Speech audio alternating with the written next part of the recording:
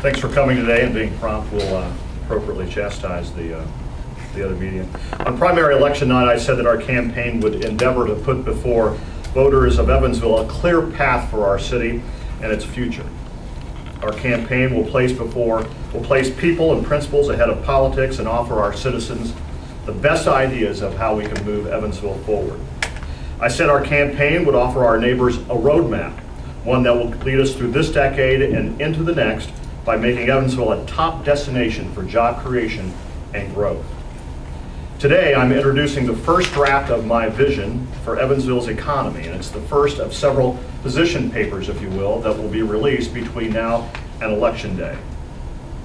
This plan outlines a set of broad themes around which we will build our agenda. And like any good roadmap, this starts us on a journey with a clear set of directions. However, we undertake this effort with the understanding that new ideas for saving money, saving time, and accelerating our pace will pop up along the way. In an effort to put a premium on pragmatism over creativity, I've called this simply the Winnecke Jobs Plan. It contains 5 key areas of focus that I'm excited to share with you today. Leadership on economic development and jobs is not something that can be delegated to committees, but rather requires a hands-on approach. Selling our community is crucial to creating an atmosphere for job creation and development in Evansville. As mayor, I will personally make monthly calls to existing companies in our city to develop close working relationships with our community's employers and leverage the city's resources to assist those companies and prospective employers expand and attract new investments in Evansville. This effort will have a special focus on providing the availability of new technology developed by our military that can be transferred to the private sector. A key component to our success will be cutting red tape. Stories of delays or exhaustive hurdles in the process to land a new company or retain an existing employer will not be tolerated in a Winnecke administration. Streamlining the permitting process in coordination with the Area Plan Commission and the Building Commissioner will provide clarity and provide a user-friendly process for business owners, site selectors, and developers. Through my work with local economic development agencies, there is no doubt that the creation of an angel network, a venture capital group, is absolutely necessary to promote entrepreneurship. Such a network provides entrepreneurs not only with a financial footing to start a business and grow jobs, but also keen insight that can help ensure the success of any new startup business. Under Governor Daniels' direction, the state of Indiana has encountered overwhelming success with Buy Indiana initiatives. When it makes fiscal sense to do so, the city of Evansville should invest in local businesses by purchasing products and services locally. The local first mentality is not only common sense, but it should be a standard for doing business. All the programs and proposed initiatives are meaningless unless they are accurately communicated to the general public and the private sector alike. The next mayor must set measurable goals and be fully accountable for the results. Like many citizens, I have deep concerns that city government has not been listening. However, I believe it can once again be responsive through transparent reporting and planning led by the mayor's office. Through these areas of focus, we'll work hard every day to make sure Evansville is leveraging all of its strengths to compete and succeed in today's global economy. Now, our campaign is going to be about what we will do with the trust that voters place in us, how we will govern if we were chosen by our neighbors to lead Evansville. With the launch of our jobs plan today, we're opening that dialogue with citizens.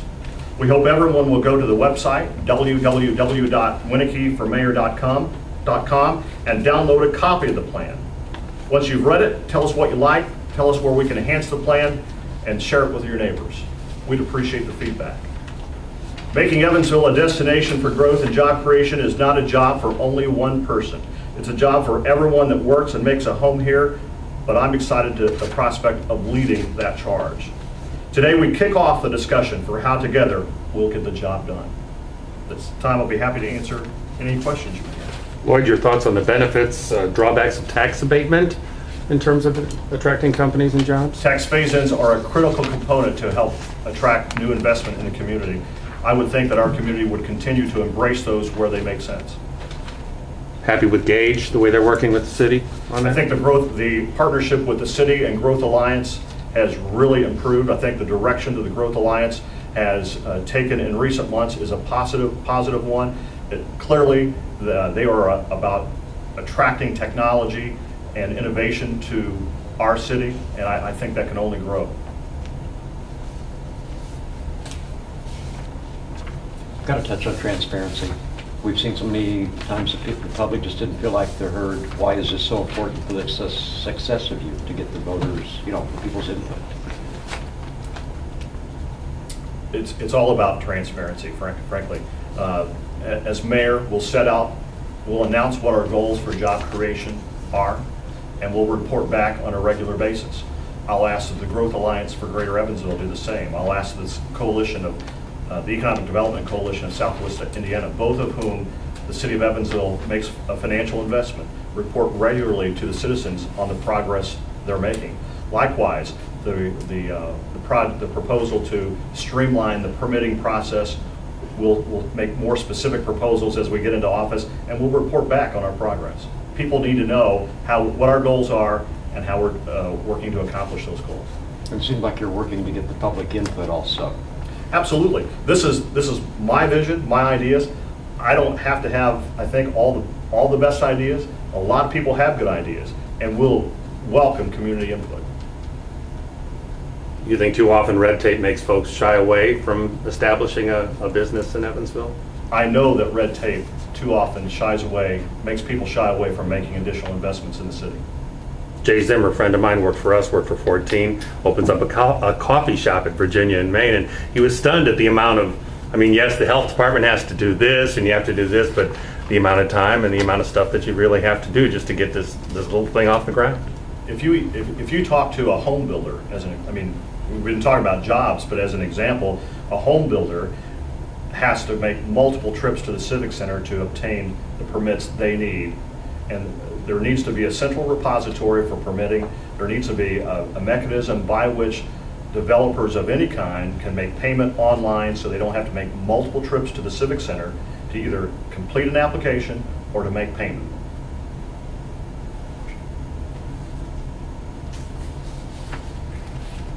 How will you determine which businesses you go to? Just draw them out of the hat?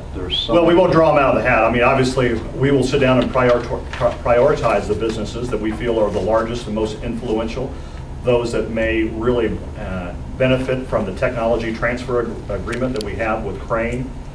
So we'll just sit down and prioritize them first.